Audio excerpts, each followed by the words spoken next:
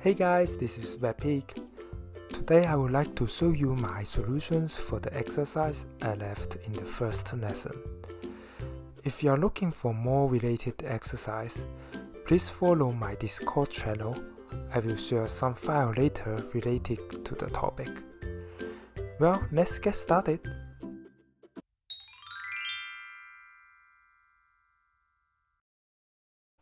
After spending some moment on looking at the diagram, you may realize that A, P, C1 and Q are concyclic. So this is the first claim I'm going to prove. Indeed, the incircle is tangent to the side BC, so by tangent core theorem, the angle C1QA1 equals to the angle C1A1B. Now since AP is parallel to BC, this angle C1A1B also equals to the angle C1PA. Therefore, the opposite angles of the quadrilateral AP, C1 and Q are supplementary, which means that they are concyclic. Next, we are going to use this concyclic property to perform angle tracing. Indeed, it tells us that the angle PQA equals to the angle PC1A, which is the same as the angle A1C1B. Now since the incircle is tangent to AB as well, applying a second time tangent core theorem tells us that the angle A1C1B equals to the angle A1QC1. So finally we have these two green angles are equals to each other. So far we have been focusing on the left hand side of the diagram. If now we look at the right hand side, we can prove that AR, B1 and Q are concyclic by similar argument. And moreover, the angle AQR, this red angle, equals to the angle B1QA1. Then we are done because the angle PQR is the sum of the green and the red angle, and so is the angle B1QC1. Well done if you find out the solution by yourself. Before moving on to the next problem, I want to remark that the point Q is also a Miquel point. But this Miquel point is defined with respect to a triangle. So let's see what does it mean.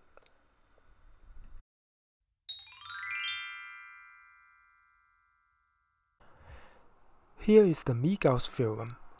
Let DEF be any point on the line BC, CA, and AB. The claim is that the circumcircle of AEF, BFD, and CDE pass through a common point. And this common point is called the Miquel point of DEF with respect to the triangle ABC. I want to emphasize that the theorem still holds when the points D, E, and F lies outside the triangle, as shown in the below figure. Now you may ask how this theorem is related to the Miquel point I defined in the first lesson. So let's consider a special case that the points D, E, and F are collinear. Indeed, if D, E, and F are collinear, then we get the Steiner's quadrilateral theorem. In this case, the Miquel point M lies on the circumcircle of the triangle ABC, which is not true in general. In other words, we get 4 circumcircles passing through a common point, which is very close to what we have learned in the first lesson.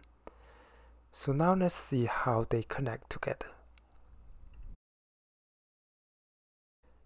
Now if I add one more condition that the points B, E, F, and C are concyclic with circumcenter O, then the Miquel point M lies on the line AD, and moreover the line OM is perpendicular to the line AD.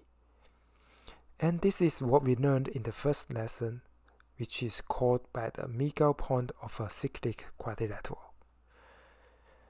So to summarize, the Miquel point of a cyclic quadrilateral can be viewed as a special case of the Miquel point defined by a triangle.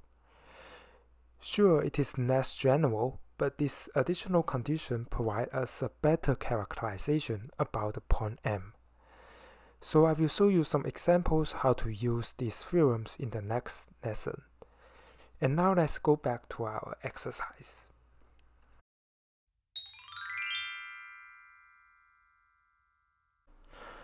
As in the first problem, we start by remarking some concyclic points.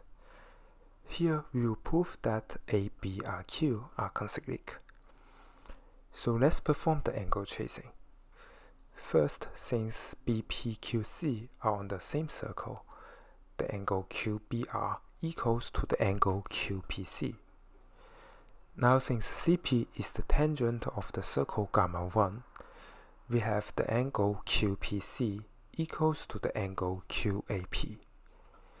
So finally we have QBR equals to QAP, which concludes that ABRQ are concyclic. In order to prove that BP is tangent to the circle PQR, it is sufficient to show that the angle BPR matches the angle PQR. So again, we are going to decompose the angle into two parts, the red and the green part. Indeed, the angle PQR is the sum of the angle PQB and BQR. Then let me write it down. The angle PQR is the sum of the angle PQB and BQR. Now on one hand, by the concyclic property we have proved, the angle BQR matches the angle BAR. On the other hand, by the tangency of AB, the angle ABP equals to the angle PQB. So finally, the angle BPR is also the sum of the red and green angle, so it is equals to the angle PQR. So now we have proved that BP is tangent to PQR. And it is really the same thing to prove that BR is also tangent to PQR. I'm sure that you will figure it out.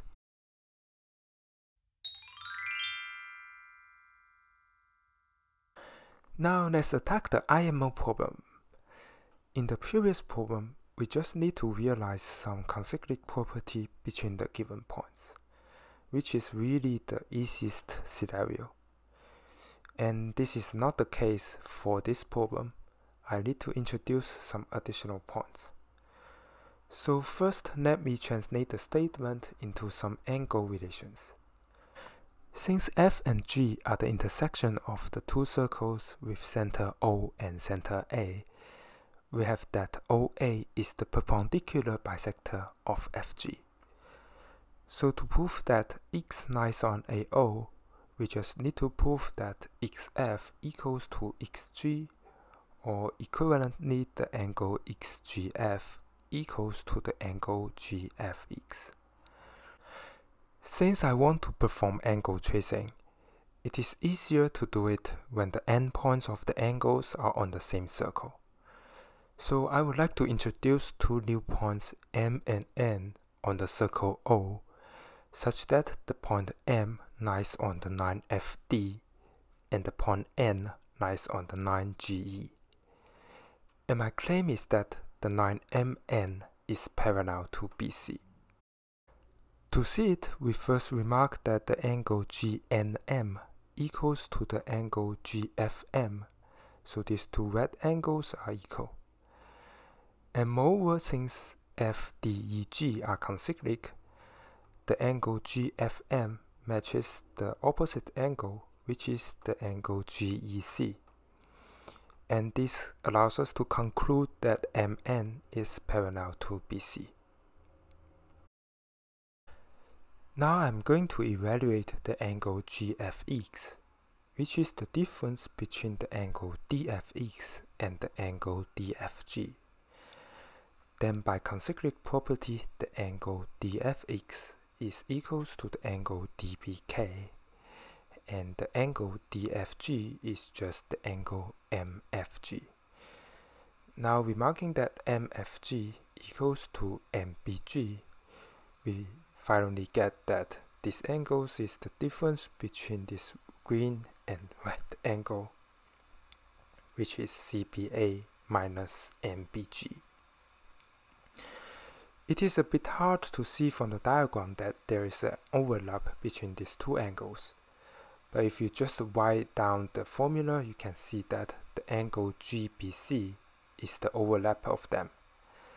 Now removing this overlap, we get the angle GFX is the angle GBA minus the angle MBC, which is again the angle GFA minus the angle MBC.